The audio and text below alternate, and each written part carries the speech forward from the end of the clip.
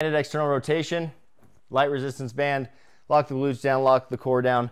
Your rotator cuff is the only thing doing work here. So we're going to squeeze that scap back, externally rotate, controlling it, and back. That is 1 rep. You will continue to do as many reps as it says per side, nice and controlled. We want to avoid any arching of the back, any twisting of the torso. It's just your scaps and all the rotator cuff muscles doing the work. Really control that. This is extremely important for you ropers.